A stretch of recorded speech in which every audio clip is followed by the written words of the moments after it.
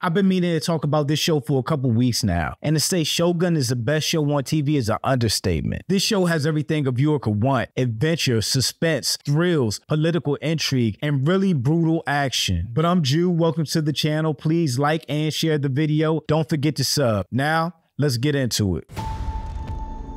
Hear me, my son. I alone will tell you the truth. Death is the only punishment here. Told you my family name, but it is well known in Japan. Many years ago, a great injustice stole everything from me. I have learned one truth, that enemies are everywhere and friends nowhere. To show your true heart is to risk your life. Because death can come for us at any moment.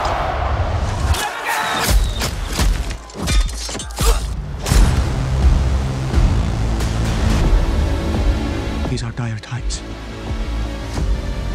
Hinomoto wa senran no you ni tachikaeru wake. Doomed lovers, cursed kings. These people are godless savages. Or maybe they just don't give a shit what you think. Toki wa kita! Omori takabutta gyakuzoku kara Hinomoto wo mamorane ba naran! もはや戦議は終わったと思ってよいのじゃな。動けない！その後、己の敵の正体が分かっておらぬのじゃ。You cannot play their games. That's how they dominate. A title revered through the ages. Shogun.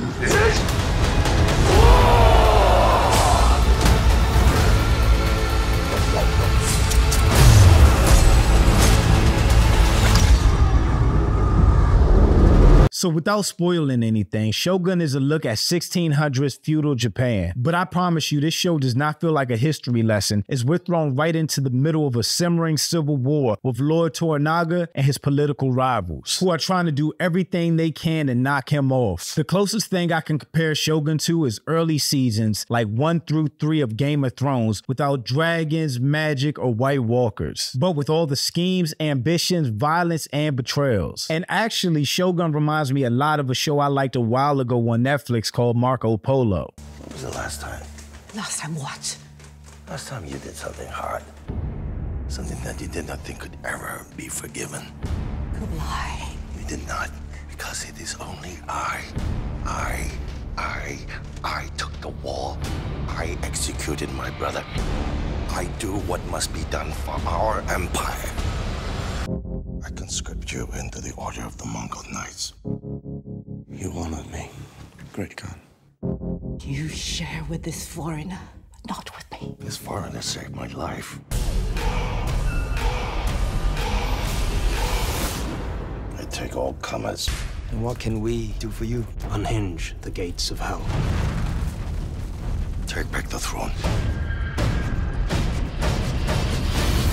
By any means necessary. The show was about Kublai Khan and the Khan Empire and culture, but my biggest issue with the show was its focus on Marco. He mostly came off as a stereotypical white hero character whose eyes we see the show and the world through. While nothing was really wrong with Marco as a character, he was surrounded by way more interesting and colorful characters like 100 Eye or Kublai Khan, who I really wanted to learn more about and see where their story was going. At least for me, it felt like every time the show would focus on Marco, it would grind to a halt and I would get bored. So when the show introduced the exact same character type, white stranger in a foreign land, John Blackthorne at the beginning of the show, I was expecting the worst. And while he's still the most boring character on the show, I don't care anything about him or his motivations or his story at all. I was pleasantly surprised as the show went on that while we still see and learn about the world a lot through his eyes, we spend just as much time with other more interesting characters and learning about the culture and the story without him being present, which I really appreciated. And also the acting is superb with an almost entire entire Japanese cast. Anna Sawai is the heartbeat of the show and the person that we spend the most time with, as she's a translator for Blackthorn and one of the only people that speak both Japanese and English. She also has to deliver some pretty heavy emotional scenes and monologues throughout. But don't get it twisted, this is Hiroyuki Sanada's show as he plays Lord Toranaga, with the same calm and gravitas that Charles Dance played Tywin Lannister. Again, another Game of Thrones comparison. Both characters are quiet and cunning and often the smartest people in the room, and their decisions, either right or wrong, are capable of shaping their respective realms. So when Lord Toranaga walks in the room, his presence is immediately felt and the energy shifts toward him. And I need to mention how gorgeous the show is. The cinematography is beautiful. Every scene looks like a movie. This show literally looks like the same scale with even more authenticity than The Last Samurai.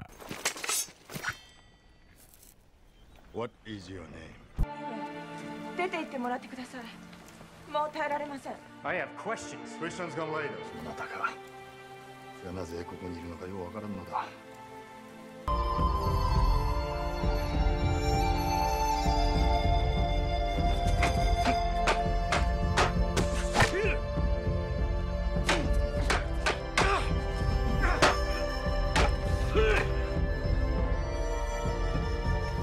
And apparently the show had a huge $250 million budget, making it the largest international series ever, and every dollar shows on screen, which again just adds to the authenticity of the time period and the culture. Oh, and I forgot to mention, characters are speaking Japanese throughout the entire show, so you have two options. You can either read the subtitles or you can watch the English dub. For me, I love hearing the actors' real voices in Japanese, and I don't mind the subtitle version because it makes me put my phone down and really pay attention to the show. Also, I've been watching Japanese anime since I was a kid, so the subtitles don't bother me at all. The only time we really hear English is when Blackthorn is talking to his translator or the other English-speaking characters are talking to one another. I think the season is 10 episodes and I just finished episode 7 and I was on the edge of my seat the whole time. There are so many twists and turns, deep layered conversations, strategies and schemes which are impacted by impulsive decisions, and most importantly, real repercussions for wrong decisions or mistakes. Not to mention the ever-changing loyalties, which makes this show really, really amazing. And personally, I don't know the last time I liked the main character as much as I like Lord Toranaga. He's intelligent, cunning, and powerful, but by the time we've been introduced to him on the show, it's basically the whole world against him. And even the people that are on his side think he's doomed. So we're constantly watching all these streams and strategies play out against other plans and strategies. It's amazing, which really keeps you wondering what's going to happen and who's going to end up winning out. At this point right now, I have no clue. And while I personally like to binge shows, I don't mind waiting a week to watch the next episode because this show was so good. But for you, this is the perfect time to watch it if you haven't, that you can binge the first 7 or 8 episodes by the time this video comes out. But y'all let me know in the comments, have you seen Shogun? And if so, what are your thoughts? And if you haven't seen it yet, please, please, please, please,